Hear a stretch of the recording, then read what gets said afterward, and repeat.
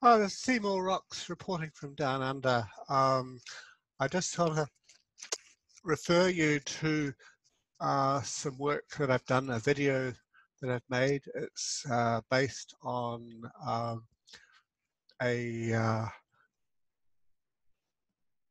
very good podcast from the True News people, in which they clearly show that the roadmap for the implementation of vaccination passports and the rest of their